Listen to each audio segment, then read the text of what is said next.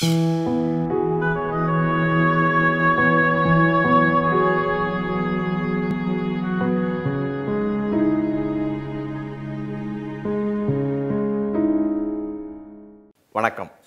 படித்ததில் பிடித்தது நிகழ்ச்சிக்கு நேரில் அனைவரையும் அன்புடன் வரவேற்பது உங்கள் புத்தக நண்பன் கணேஷ் பிரபு.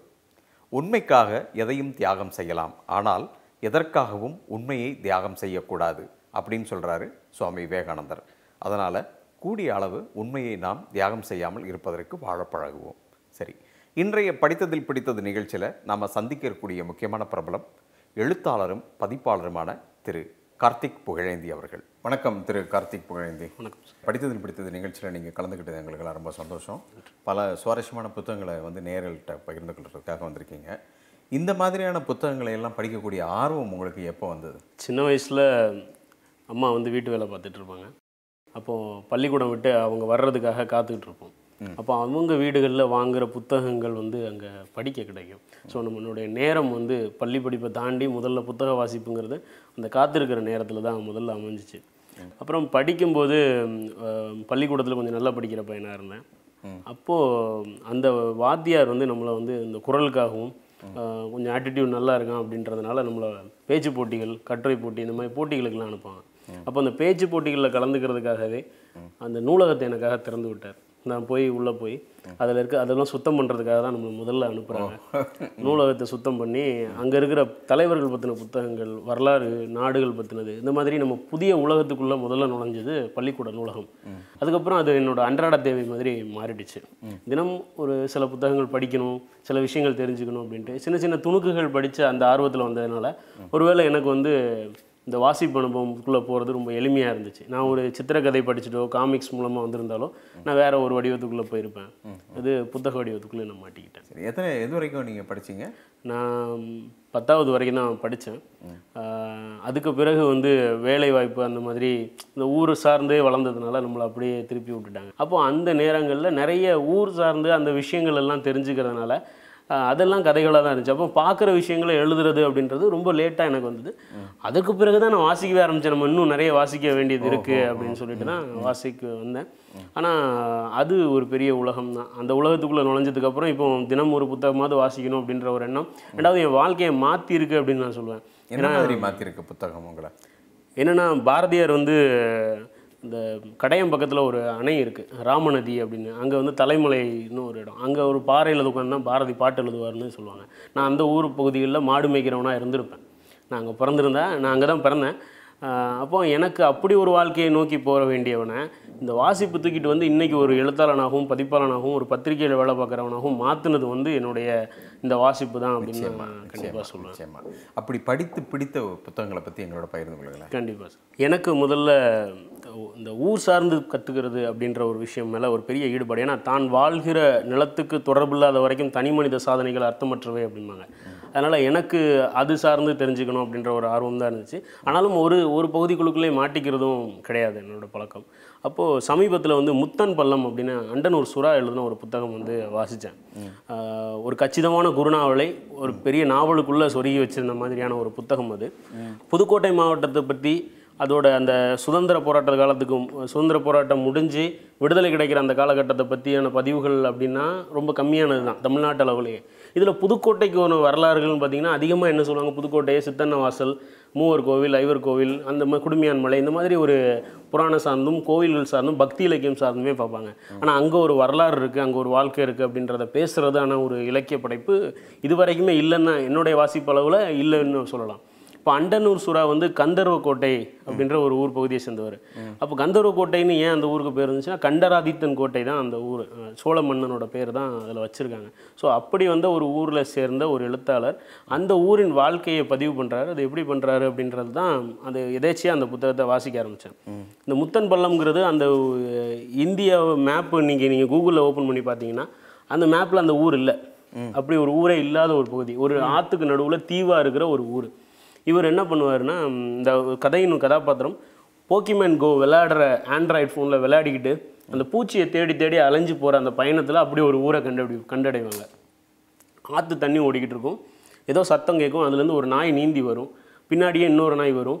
அவங்க ரெண்டும் அந்த கரையிலே வெயிட் பண்ணும். இவர் எதுக்காக இந்த நாய்கள் நிற்குதுன்னு பார்த்தா அங்கேருந்து ஒரு 7 பள்ளி பிள்ளைகள் கயிறுகளை வயிறில் கட்டிக்கிட்டு இன்றைக்கும் புதுக்கோட்டையில் கட்டிக்கிட்டு அந்த ஆற்றை கடந்து வந்து அவங்க வெளியே வந்ததுக்கப்புறம் பெண் பிள்ளைகள் முள்ளுக்காட்டுக்குள்ளேயும் ஆண் பிள்ளைகள் அந்த இடத்துலையே சட்டையை மாற்றிக்குவாங்க. பெண் பிள்ளைகள் போய் சட்டையை மாற்றிட்டு வந்ததுக்கப்புறம் எல்லோரும் பள்ளிக்கூடம் கிளம்பி போவாங்க. இப்படியான ஒரு ஊர்.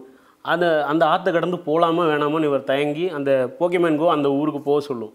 இவர் அதுக்குள்ளே அந்த கதாபாத்திரம் போகும். உள்ளே போனால் ஒரு கட்டிலில் ஒரு பொண்ணை தூக்கிட்டு வருவாங்க. அந்த பெண்ணுக்கு பாம்பு கடிச்சிருக்கும். எங்கே போகிறீங்க, பக்கத்தில் இருக்க ஆஸ்பத்திரிக்குன்னு கேட்டால் இல்லை மருத்துவர்கிட்ட மந்திரிக்க போகிறோம் அப்படிம்பாங்க. ஸோ அறியாமைகளாலும் இந்த ஒரு அவங்களுக்கான அந்த நிலத்துக்கான பட்டா கிடையாது. அவங்களோட சொந்த நிலம் வேறு வேறு பேர்களில் விவசாய பூமிகளாக இன்றைக்கி மாற்றப்பட்டிருக்கு. அவங்க அங்கே தான் வாழ்கிறாங்க. அவங்களுக்கு வீடுகள் கிடையாது.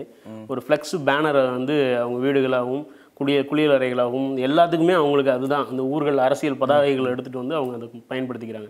அப்போ அந்த ஊர் எப்படி தோன்றுச்சு அப்படின்ற வரலாறு தான் வந்து இது கதை வழியாக சொல்கிறாரு. இப்போது நீங்கள் சொல்லக்கூடிய இந்த முத்தன் பள்ளம் போகணும் அப்படின்னா நம்ம எப்படி போகிறது? புதுக்கோட்டை மாவட்டம் பகுதியில் கந்தரவக்கோட்டைன்னு ஒரு இடம் இருக்குது. அந்த காந்தி முக்கம்ங்கிறது அந்த ஃபேமஸான இடம். 4 பகுதிகள் ஒன்றாக வந்து சேர்றது. அங்கேருந்து அக்கினி ஆற்று நோக்கி போகிற ஒரு பாதை இருக்குது. வழியில் ஒவ்வொரு ஊர்களாக வரும். அதில் வந்து முக்கியமானது நீங்கள் கேள்விப்பட்டிருப்பீங்க, கல்லாக்கோட்டை சாராய தொழிற்சாலை அங்கே தான் இருக்குது. அதுக்காக எவ்வளோ போராட்டங்கள் நடத்தியிருக்காங்க. அதை மூடணும்னு ஆரம்பத்தில் வரக்கூடாதுன்னு போராட்டம் நடந்துச்சு, மூடணும்னு போராட்டம் நடந்துச்சு. இப்போ தொழிலாளர் சம்பளம் கொடுக்கணும்னு போராட்டம் நடக்குது. இப்படி காலங்காலமாக போராட்டங்கள் வடிவம் தான் மாறிட்டே வந்திருக்க தவிர அந்த மக்களோட வாழ்க்கை மாறல. அப்படிப்பட்ட பகுதியை தாண்டி போக வேண்டிய இடம். அது என்ன காரணம் அப்படின்னு கேட்டிங்கன்னா, புதுக்கோட்டை சமஸ்தானம் வந்து ஆங்கில இதில் கடைசியாக தான் இணைஞ்சிச்சு நம்ம இந்திய சுதந்திரத்தில். அப்போ அங்கேருந்து அந்த ராஜாக்களோட இதில் வந்து இவங்க இந்த நிலத்தில் வாழ்கிறவங்களுக்கு ஒரு பட்டயம் எழுதி கொடுத்தாங்க, இந்த முத்தன்றவருக்காக. இந்த நிலம் வாழ்பவர் இங்கே குடியிருப்பவர்களுக்கு சொந்தம் அப்படின்ட்டு. ஆனால் அந்த பட்டயம் வந்து ஒரு தனிநபரின் பேரில் எழுதி கொடுக்கல. அதனால் அவர் வந்து அவர் காலத்து வரைக்கும் அவருக்கு தெரியாது. அவர் வீட்டில் அதை விளையாட்டு பொருள் மாதிரி அந்த சின்ன குழந்தைங்க விளையாடுற மாதிரி அந்த பட்டயத்தை வச்சு அவங்க அங்கேயே வாழ்ந்துருக்காங்க. அவங்க வந்து வேட்டை குடிகள், முத்தரையர்கள் வம்சத்தோட தொடர்ச்சி. அவங்க புதுக்கோட்டையில் முத்தரையர் வம்சம் ரொம்ப முக்கியமான வம்சமாக இருக்கிறாங்க வரலாறுல. அந்த தொடர்ச்சியிலேருந்து வந்தவங்க அதுக்கப்புறம் என்ன பண்ணுறாங்க, தங்கள் யாருக்கு அவங்களோட அடுத்த சந்ததி வந்து அந்த பட்டயம் கொடுத்தவங்களுக்கு எதிராக இருந்த தரப்புகிட்ட போய் அதை பட்டயத்தை பாதுகாப்பாக இருக்கட்டும் ஒப்படைச்சிருக்காங்க. இன்றைக்கி அவங்க அந்த இடத்துல கூலிகளாகவும் தங்கள் நிலத்துக்கு தாங்களே அகதிகள் இல்லாமல் சிட்டிசனில் வந்து ஒரு ஊரை வந்து அழிச்சாங்க அப்படின்னு சொல்லுவோம், அத்திப்பட்டு. இந்த ஊர் வந்து மறைக்கப்பட்டதாக மாறிடுச்சு, அபகரிக்கப்பட்டதாக மாறிடுச்சு. இதை ஒரு எழுத்தாளன் அங்கே போய் அதை தெரிஞ்சுக்கிட்டு, அவர் ஒரு பள்ளிக்கூட வாத்தியாரும் கூட, அந்த பசங்க அங்கேருந்து வர்றதை தெரிஞ்சுக்கிட்டு அந்த பசங்க மூலமாக கதை கேட்டு அந்த ஊரோட வரலாறு தெரிஞ்சு அதை வரலாற்றோட நம்ம அறிஞ்ச வரலாற்றோட தொடர்புபடுத்தி கதை சொல்கிற முறையில் வந்து முத்தன் பள்ளம் ஒரு பயங்கரமான வரலாற்று நாவல். தமிழில் வந்து இந்த மாதிரி தான் ஒரு எழுத்தாளன் வந்து சமூக பார்வையோடு இருக்கணும் அப்படிங்கிறது ரொம்ப முக்கியமானது. அதை வந்து அண்டனூர் சுறா வந்து இந்த புத்தகத்தில் நிறைவேற்றி. இப்போ அண்டனூர் சுறா வந்து முத்தன் பள்ளம் எழுதுனதுக்கப்புறம் ஏதாவது மாற்றங்கள் நிகழ்ந்திருக்கா? இல்லை, இந்த புத்தகம் வெளிவந்து கண்டிப்பாக புத்தகம் வந்து வெளிவந்துருச்சு. நிறைய புத்தகத்தை குறித்து பேசுகிறாங்க. நிறைய பேர் புத்தகத்தோடு நின்றுறதும் நடக்குது. அது சார்ந்து இதை வந்து அதிகாரத்தை நோக்கி எழுப்புகிற குரலாக, கலை எப்போவுமே அதிகாரத்தை நோக்கி எதிர்முகமாக தான் பயணிக்கும். அந்த நிகழ்வு இனிமே தான் நடந்தாகணும். நீங்களாம் தான் வெளியே கொண்டு வரணும். நிச்சயமாக எங்களுடைய படித்ததில் பிடித்தது நிகழ்ச்சியில் நீங்கள் முத்தன் பள்ளத்தை பதிவு செஞ்சதுக்கு ரொம்ப நன்றி. நிறைய புத்தகங்களை தொடர்ந்து பேசுவோம். படித்ததில் பிடித்தது நிகழ்ச்சியில் ஒரு சிறிய இடைவேளை.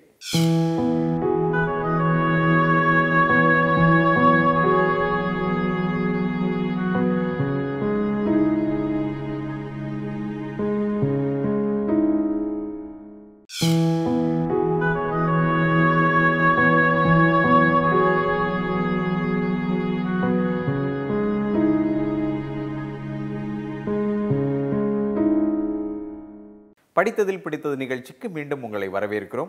இன்றைய படித்ததில் பிடித்தது நிகழ்ச்சியில் பதிப்பாளரும் எழுத்தாளருமான கார்த்திக் புகழேந்தி அவங்களோட பேசிகிட்டு இருக்கோம். தொடர்ந்து பேசுவோம்.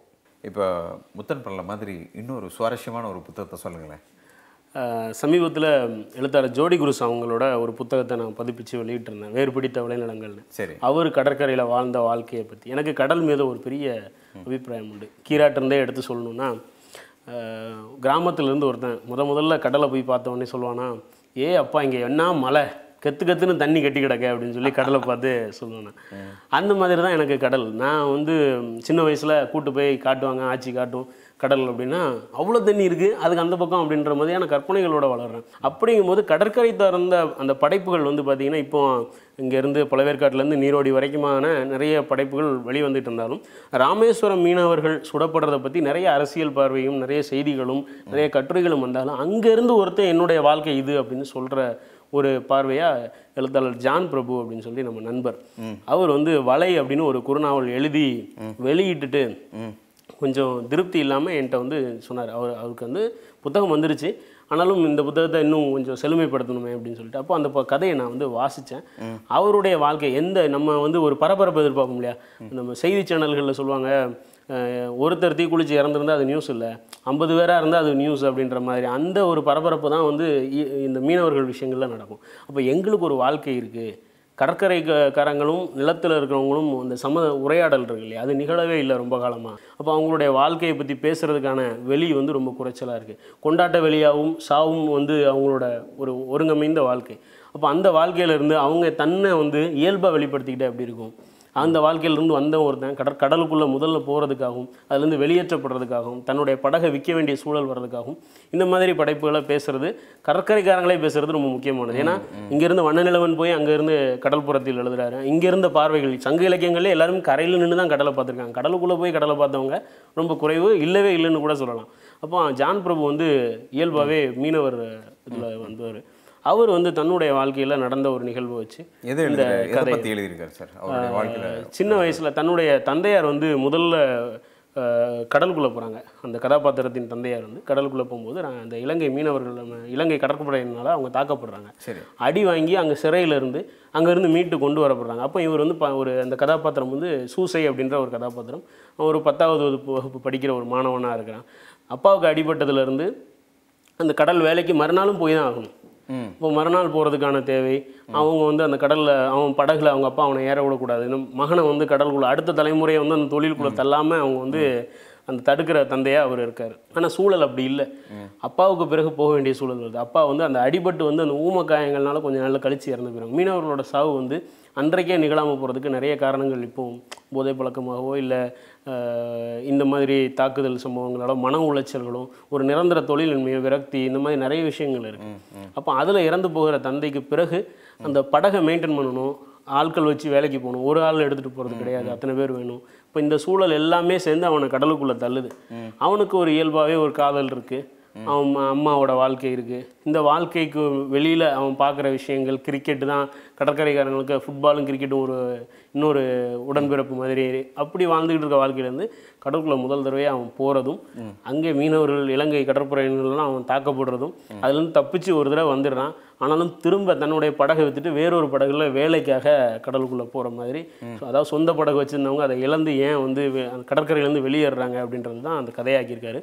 இயல்புல ஜான் பிரபு வந்து கடற்கரையிலேருந்து வெளியே வந்து ஐடி துறையில் வேலை பார்த்துட்டு இருக்க ஒரு மீனவர். ஆமாம், வலையிலிருந்து ஒரு இணையதள வலைக்குள்ளே போயிட்டார். அவரோட வாழ்க்கை தான். அதை வந்து திரும்ப நான் வந்து அவருடைய உண்மையான வாழ்க்கையவே பதிவு பண்ணியிருக்காரு. அப்படி சொல்ல முடியாது, நம்ம நேரடியாகவும் பேரை சொன்னாலும் ஊரை சொல்லாதுன்னு சொல்லுவாங்க. அந்த மாதிரி சில விஷயங்களை புனைவாக தான் சொல்ல முடியும். அப்படி அவரோட பதிவு முக்கியமான பதிவும் கூட. ஏன்னா அடுத்த தலைமுறையிலேருந்து ஒருத்தர் எழுத வர்றது, அங்கேருந்து பேசுகிற அங்கேருந்து ஒரு குரல் வரணும் இல்லையா, அதுக்கான முக்கியமான முதல் மணியாக வந்து நான் ஜான் பிரபுவை பார்க்குறேன். நிச்சயமாக நீங்கள் சொல்கிற மாதிரி ஜான் பிரபு வந்து இன்னமும் வலை தான் பின்னியிருக்காரு. அது புத்தக வலையாக பின்னியிருக்காரு. இதே போல் வலை மாதிரி இன்னொரு புத்தகத்தை பற்றி எங்களோட பகிர்ந்து கொள்ளுங்களேன். இப்போ எப்படி கடற்கரையிலேருந்து வெளியேறுற மாதிரி ஊர் வந்து நம்மளை துரத்திக்கிட்டு இருக்கு அப்படின்னு சொல்லலாம். நம்ம எல்லாருமே ஒரு தேவைக்காக இந்த தலைநகர வாழ்க்கைக்கும் இந்த இணையதள வாழ்க்கைக்குமாக நகர்ந்து வந்திருக்கோம் அப்படின்னும் போது நானுமே வந்து வேலைக்காக ஊரை விட்டு வந்தேன். அப்போ அந்த ஊர் நினைவுகளை வந்து நம்ம எங்கே இழக்கிறோம் அப்படின்ற இடம் முக்கியமான இடமா இருக்குது. நண்பர் வந்து வெங்கடேஷ் அப்படின்னு இருக்கார். அவருடைய பூர்வீகம் வந்து திருநெல்வேலியாக இருந்தாலும் வள்ளியூர் பகுதி, வண்டிச்சோலை கேரளா மாநிலத்து எல்லையில், அந்த 2 தமிழ்நாடு கேரளாவுக்கு எல்லை பகுதிகளில் இருக்கிற ஒரு பகுதியில் பிறந்தவர். அவர் வந்து தன்னுடைய வாழ்க்கையில் அந்த இளம் பிராயத்தில் எதெல்லாம் மிஸ் பண்ணோம் அப்படின்றத வச்சு சிறுகதைகளாக எழுதியிருக்காரு.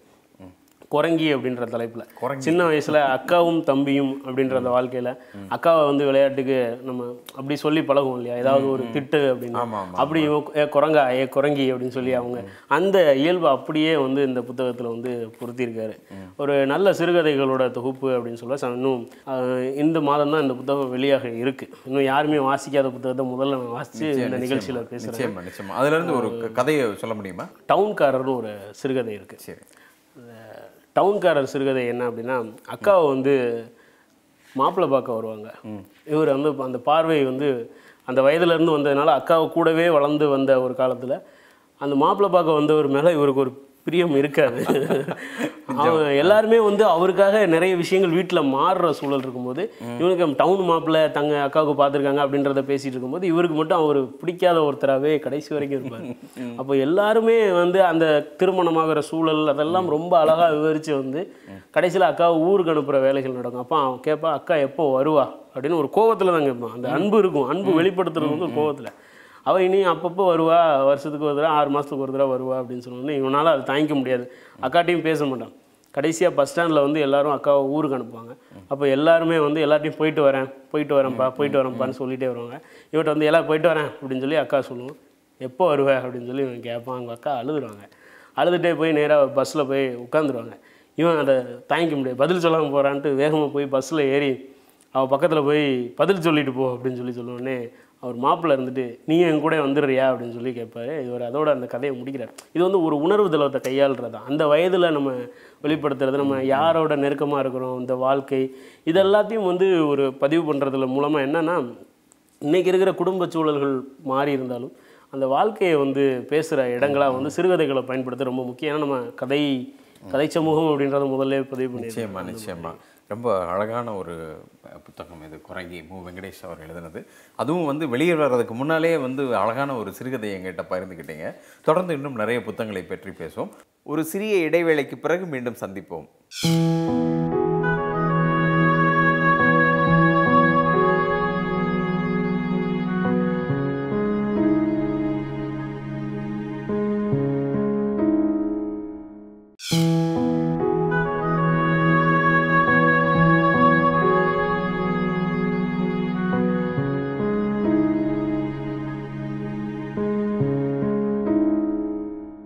படித்ததில் பிடித்தது நிகழ்ச்சிக்கு மீண்டும் உங்களை வரவேற்கிறோம். சொல்லுங்கள் சார், குரங்கி, வலை அப்படின்னு ரொம்ப அழகழகான புத்தகங்கள். அடுத்து எந்த புத்தகத்தை பற்றி பேச போகிறீங்க? முன்னாடி சொன்ன மாதிரி எனக்கு நிலம் சார்ந்து நிறைய புத்தகங்கள் பிடிச்சிருந்தாலும் நான் வந்து அதிகம் தென் மாவட்ட புத்தகங்கள் மேலே ஒரு ஈடுபாடு. ஏன்னா நான் வந்த இடத்துலேருந்து பேசுகிறதுக்காக. அப்படி பண்ணும்போது அங்கே இன்னொரு வாழ்க்கை இருக்குது. கடல் சார்ந்தோ நிலம் சார்ந்தோ இருக்கும்போது இந்த பனங்காட்டு விடிலிக்காடு அப்படின்னு சொல்லுவோம். இந்த விடிலிக்காட்டு வாழ்க்கை வந்து நிறைய பேர் பதிவு பண்ணியிருந்தாலுமே கூட அந்த வாழ்க்கையை ஒரு கட்டுக்கோப்பாக ஒரு நாவலாக பதிவு பண்ணது வந்து சி. மோகன் அவங்களோட பனை விடிலி.